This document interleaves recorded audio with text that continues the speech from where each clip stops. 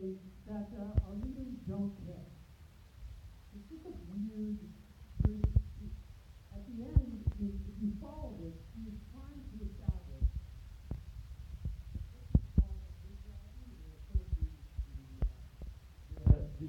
the primary building block for authoritarianism on campus. So it's all about these leaders who have betrayed us in some fashion, right?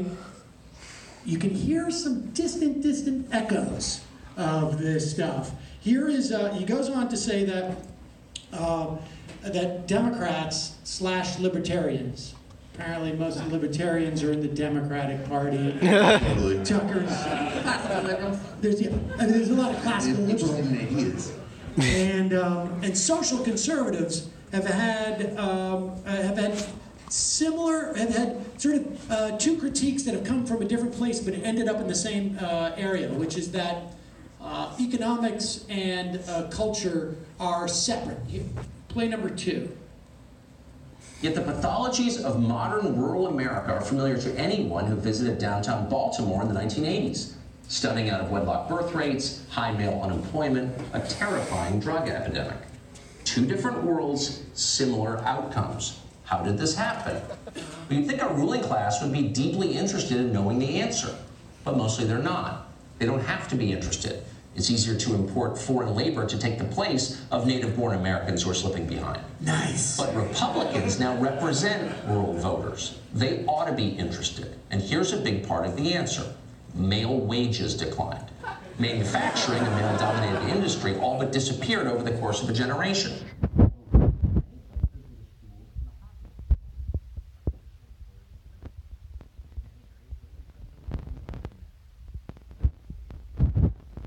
Feminism considers study after study has shown that when men make less than women, women generally don't want to marry them.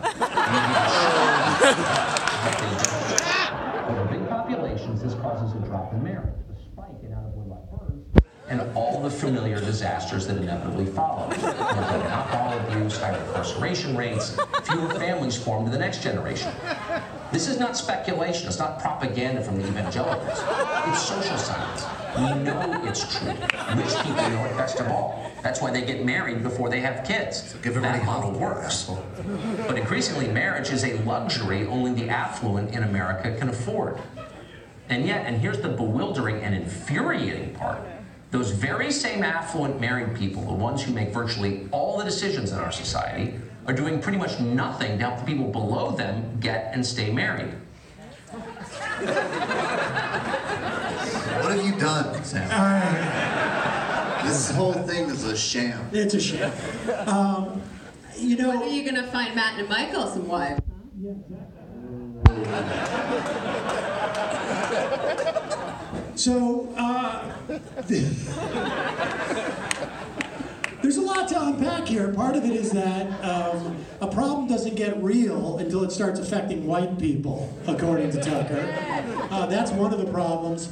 And his whole marriage calculation seems a little bit muddled. It is, having kids is expensive. There's some things that we could do in terms of, broadly speaking, some government programs, but we're going to wait until we get to the end where he announces, like, apparently there's no way to help those people.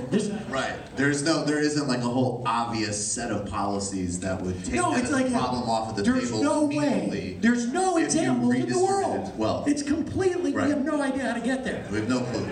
Well, this is what's so creepy about Tucker Carlson, because there's always a grain of truth in what he's saying. But then his prescription to solve the problems is like way the wrong way. Now, but even there, you know what that actually reminds me of? Do you remember Waiting for Superman?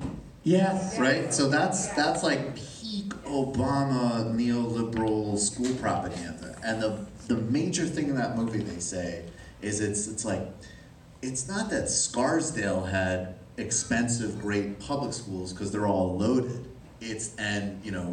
The South Bronx had schools that were in tougher shape because of class and race and redistribution. It was that Scarsdale has amazing neighborhoods because the schools were awesome. And it just happened, like he's reverse engineering the after effect of the social problem to be the cause. And they did that in the Obama era.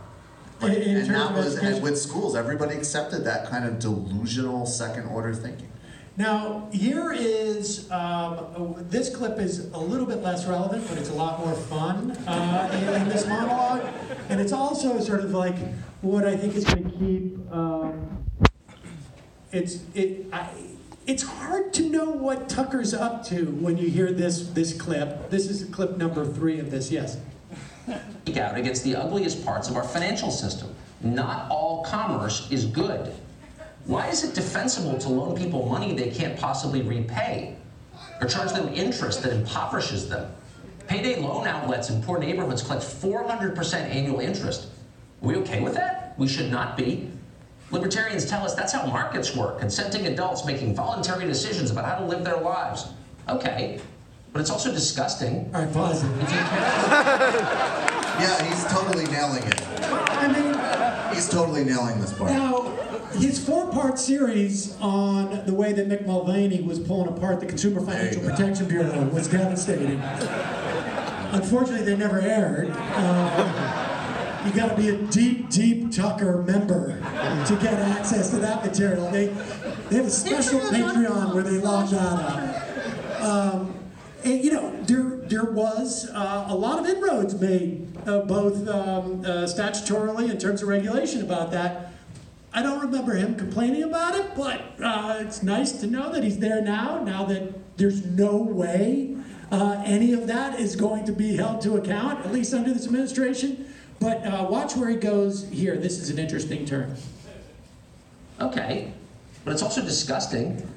If you care about America, you ought to oppose the exploitation of Americans, whether it's happening in the inner city or on Wall Street. What happens in India? And by the way, if you really loved your fellow Americans, as our leaders should, it would break your heart to see them high all the time, which they are. Especially our boys are smoking weed constantly. Because new technology has made it all but odorless, but it's everywhere. And that's not an Pause it. accident. No, wait a second. We're going to go back a little bit. So we have a massive opioid epidemic in this country. That is a function of a pharmaceutical company that, and the entire supply chain delivery mechanism that was corrupt to the core, illicit, and just beyond reprehensible. They should all be literally charged with manslaughter, if not maybe second degree. But somehow it's the odorless pot that implements it. Can I just say though, following Tucker, I look out on all of you and feeling the love we have for you, I'm incredibly sad.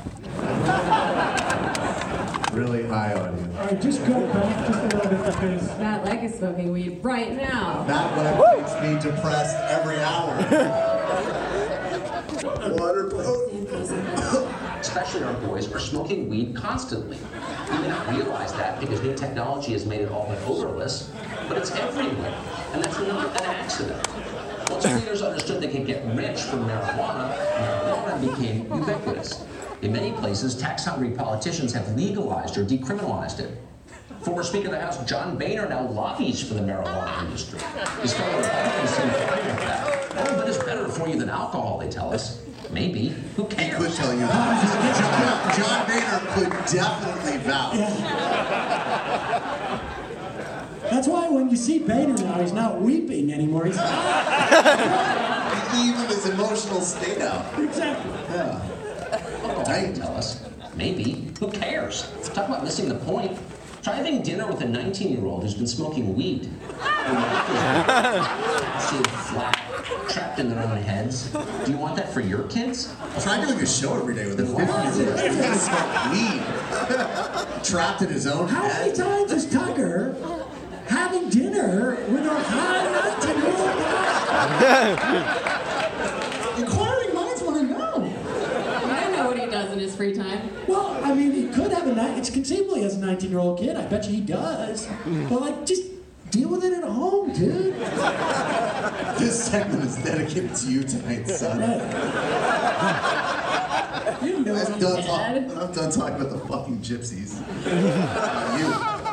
Do you people have any idea what it's like how kids fight over a beanbag chair.